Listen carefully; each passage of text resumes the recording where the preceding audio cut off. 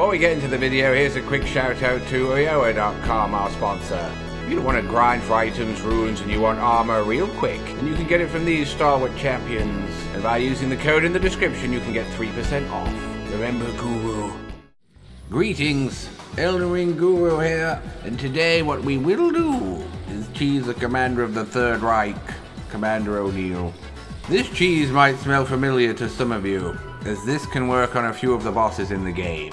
But a familiar cheese is still a tasty cheese, one you choose over and over again. All you need to do is crouch down and sneak up behind the fool.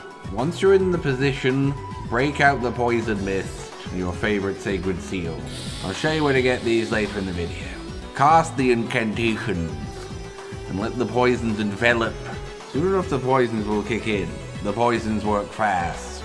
They'll do 1,183 worth of damage before wearing off. So cast again when the damage indicator has disappeared. And don't spam it over and over, as it won't do any extra damage. When you cast it, if it doesn't poison him the first time, wait for the poison mist to disappear before casting it again. Then the poison meter will fill up during the second cast.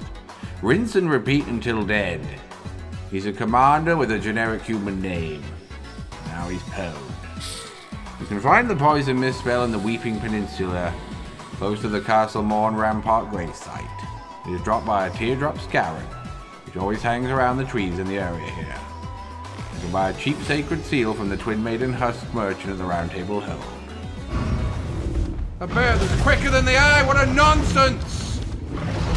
What a nonsense! Are you kidding me? Oh my... Frank!